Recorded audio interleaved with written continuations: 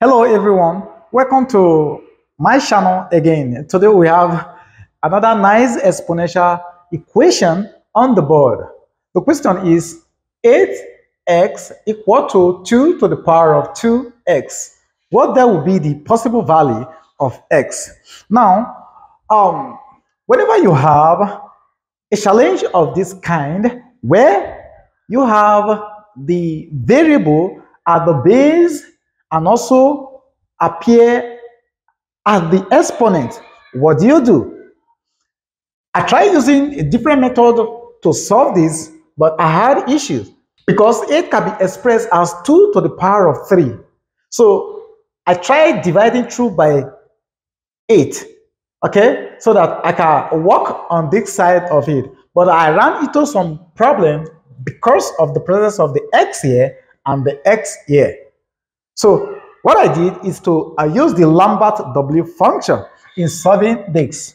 And I've made use of the Lambert W function in solving so many challenges in this channel. I'm going to leave a link in the description below where you can access some of those challenges that has to do with the Lambert W function. All right. So before we go into today's challenge, if you're new here, this is Online Maths TV, and here we learn mathematics all the time. And my name is Jigs Anemo.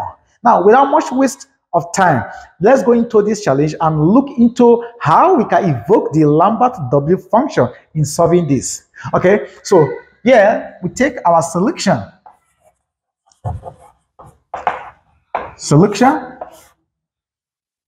We put down the question, which is 8x equal to 2 to the power of 2x.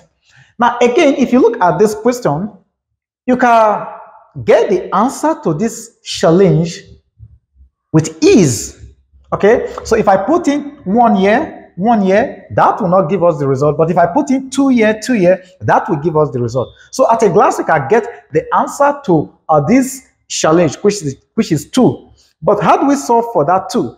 Now, if you think that just looking at it, you get the answer to this challenge, and so there's no need watching the video clip, there you are wrong, because you may have another challenge where this may be odd number, odd number, or the number here, odd number. So in that case, you cannot get the actual root with just mere guesswork. Okay, so you have to watch this video from the beginning to the end. All right, you're taking note of all the steps. All right, so now let's look at this. The first thing I did here is to rewrite this left-hand side of the equation. Here, I can rewrite this as 8x is equal to your 2 to the power of 2 bracket, then r to the power of x. Remember the law which says that you have a to the power of mn. This is equal to your a to the power of m or to the power of n, separating the two exponents. Okay, so I decided to separate the 2 from the x to give us this. Now 2 to the power of 2 will give us 4. So we now have this to be 8x is equal to your 4 to the power of x. Okay, all right. From here, I want to make the left-hand side of the expression to be unity. In other words, I want to divide through by 4 to the power of x. So if I divide by 4 to the power of x, divide by 4 to the power of x, then what happened? This will give us 1, which is equals to 1. And here we are now left with your 8x all over 4 to the power of x equal to your 1. Okay, so let's continue here. Like I said, so long we are having the variable at the base and at the exponents, this will give us a challenge. So all we need to do is to rewrite the denominator. Remember, if we have, let's assume you have your e to the power of ln of, let's say, x, this will give us what? X. You remember? Why? Because your e, your ln, is a natural log, which is ln base e, and here we are having e. So this leaves to give us x here. So all we need to do is to rewrite the denominator here in this format. So rewriting this will now give us your 8x all over your e to the power of your ln of your 4 all to the power of x. Easy. This is equal to your 1. All right. We want to remove this division sign. And you remember the law of indices.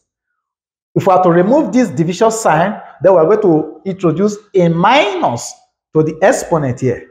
So doing this will now give us here your 8x dot your e all to the power of minus your ln of your 4 all to the power of x. This is equal to 1.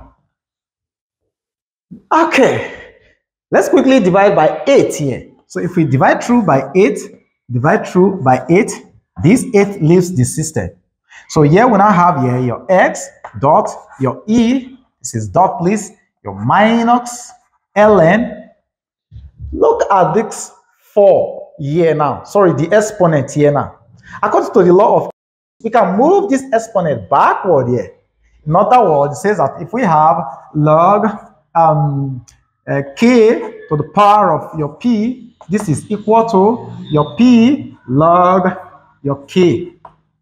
Remember this again? So if we move this backward here, we can equally apply that here. So we move this back this way.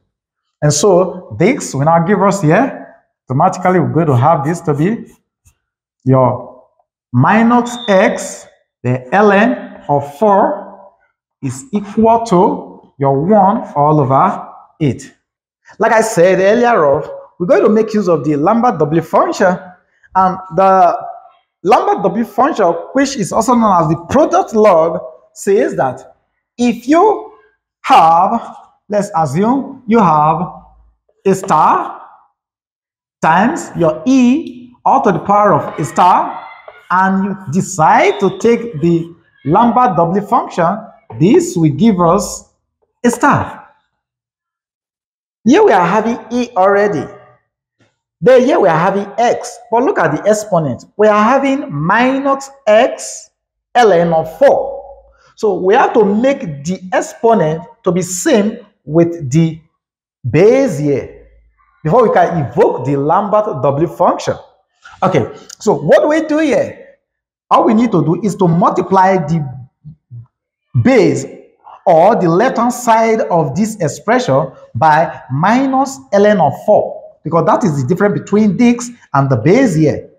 So if I have to multiply through by minus ln of 4, this will now give us here a minus your x ln of 4, okay, dot re to the power of minus x ln of 4 equal to, mind you, we have to multiply this side by minus ln of 4 also. So we have here minus ln of 4 all over your 8. So at this point now, what happened? We can now introduce our Lambert W function. So let's take another line because of space here. So we're going to have here the Lambert W function of bracket minus x ln of 4, good, dot your e minus x ln of 4 close bracket. This is equal to your Lambert W function of bracket minus ln of 4 close bracket all over, let me put this way please, this is all over your 8. So at this point, because the base here is same here, so we're going to take only the base. So this now implies that your minus x ln of 4 is equal to the Lambert W function of bracket minus ln of 4 all over your 8 in bracket. Easy. So for here, divided through by ln of minus ln of 4, we're going to have here will be your minus x ln of 4 all over minus ln of 4 equal to our Lambert W function of your minus ln of 4 all over 8 bracket everything all over ln of 4, okay, minus ln of 4. All right, so this goes with this goes with this. So I'm now left with x is equal to minus the Lambert W function of your minus your ln of 4 all over 8, close bracket, all over your ln of 4. All right. Wow. Now let's look at this. At this point, I solved a particular question where the answer is in this format. And I said you can get your answer, the numerical value of x from here. Now to get the numerical value from here, it is easy. All you need to do is just to plug this into your Wolfram Alpha calculator, either the soft copy of it or the hard copy. Then when you do that, it's going to give you a numerical value. And I have done that already. So if you do that, your x will now give us x is equal to your 2. Okay. All right, so let's quickly run a check to see if the 2 actually satisfy this our expression here. So let's take a check, a simple check. The question is 8 into your s, which is now 2, equal to your 2 to the power of 2 into our x is 2. Okay, so 2 times 8 will give us 16, equal to 2 to the power of 2 will give us 4. Or you can equally say 2 times 2 will give us 4. So we now have here 2 to the power of 4. And 2 to the power of 4 is 16. So therefore, we now have 16 equal to 16. So this shows that our answer satisfies this exponential challenge. Okay, so thank you, and this marks the end to this simple challenge. And I have solved a similar challenge to this question, and it's showing up here now. Okay, you can equally watch that video. Okay, but the figures are different, and they are entirely different. So I will urge you that you watch this video also. All right, so this marks an end to this simple exponential challenge using the Lambert W function.